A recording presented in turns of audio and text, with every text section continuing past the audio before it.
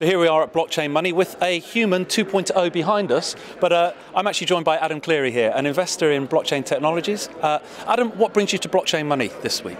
Well, I heard it was going to be principally about Bitcoin, which is a refreshing novelty for blockchain conferences, and it has been largely about Bitcoin, which has been fantastic. Now, you've been into Bitcoin for quite a long time. I mean, how long have you been around for, if you don't mind me asking? Since 2013, more or less, yeah. And what sort of evolution have you seen in the technology or the people coming to these sort of events? To be honest, I mean, the same sort of people, actually. I have a lot of friendly faces, but it's great to see the way Bitcoin has broadened out and the way in which, transactions have risen, the price has risen, the sort of infrastructure has improved tremendously since 2013. I remember buying my first Bitcoins at Mt. Gox in 2013, and then getting the money out as quickly as I could because I felt it was a bit ropey then. Well done, you got your money out. Yes. Well done.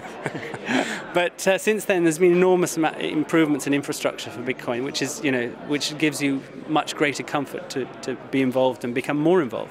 Absolutely, and you've at least had one, to my knowledge. I should explain that Adam's quite a well-known face on the Bitcoin scene here in London. You've had at least one startup that I'm aware of, if not a couple. I mean, London seems to be quite a hub for these startups in fintech. Yeah, absolutely. I mean, there are some very good things going on in London.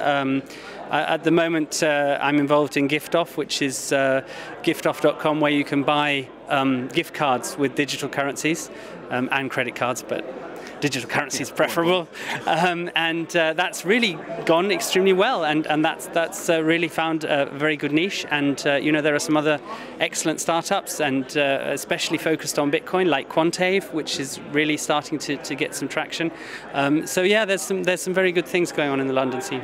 And as I seem to recall, you've also had an interest in gold. So yes, Bitcoin and gold seem to be partners made in heaven. Yes, yeah, indeed. They did, and I certainly thought so, and I had this startup called Bullion Bitcoin, and since then a lot of other people have done similar sort of startups, and we have one here in the conference today, and a lot of people are trying to marry the two concepts. I'm not sure that anyone has quite got it right in terms of getting traction, in terms of overcoming the big issue with gold, which is trust. Is the gold really where people say it is? And that is a big issue to get over in gold.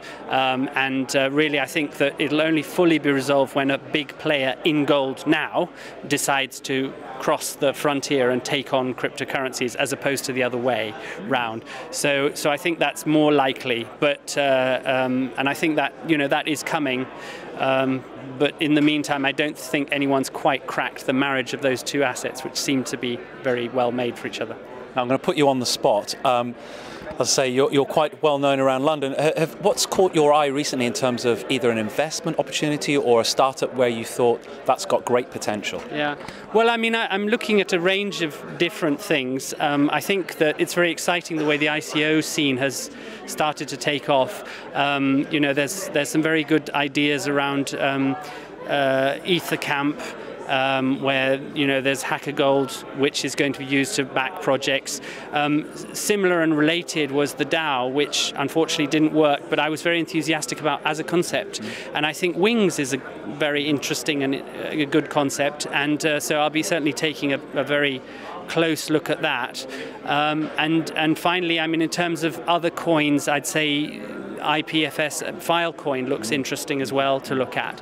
And then just generally, I think Bitcoin continues, despite the scaling debate, continues to be very attractive, based on transaction volume, and the number of people who are using it continues to grow steadily. As the gentleman from Pantera said yesterday, it really is all about transaction volume, I think, with Bitcoin. And so the more transactions you see there, the more value the protocol has, and the more we can expect the price to eventually rise to reflect that network effect. Right, well listen, I won't take up any more time. I know we've got John McAfee just about to give a keynote speech, so thank you very much, Adam. Really appreciate it. Thank you, thanks a lot.